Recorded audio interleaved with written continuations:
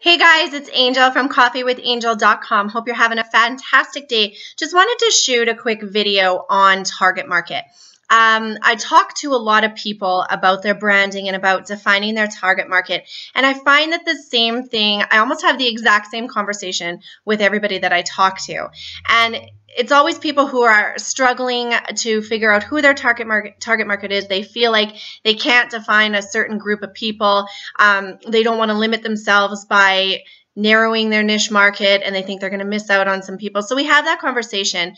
And when it comes down to realizing who their target market is, who they're passionate about, 9 times out of 10, and I would say even more than that, it comes down to that their target market is themselves.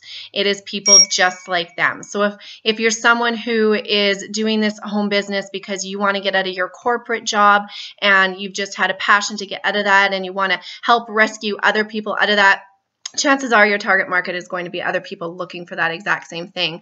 Or if you're like me and you're a mom who wanted to be home with your kids and you were willing to work as hard as possible to figure out how to do that, and now all you want to do is help other parents be home, then that's your target market, chances are, because your target market is going to be drawn to your passion. And generally what you're the most passionate about is what you've been through and the story that you're able to share.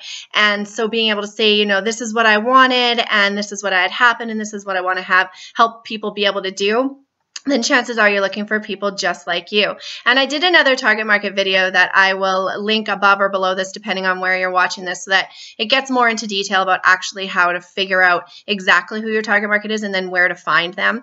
But if you're struggling with that, maybe just stop and write down your story. Write down what it is that you're passionate about, and you'll feel it inside. When you start to think about who you want to help and what you want to help people do, and when you start to share your story and realize that when you share that story, you're evoking emotion in people who feel that exact same way. You know, if there's somebody that's a mom that's struggling at work because she can't stand that she's having to drop her kids off at daycare every day, but there's no other solution for her right now, and she hears your story and you're that mom who got out of that and is now helping other moms, then she's going to say, you know, I want to listen to this person. I want to know what she has to say to me or what he has to say to me.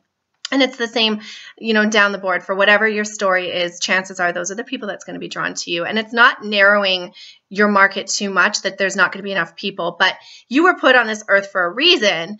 And part of your reason is to help others to see them, their bigger selves, right? To help them achieve success and to help them have the life that they want and to open their eyes to what's possible for their lives. And the reason you've been given your story to share is because there's going to be people who need to hear your story. And that is your target market. So it kind of makes it easier for people. There's always that aha moment in our conversations when they're like, oh, I didn't even realize, you know, my market is me.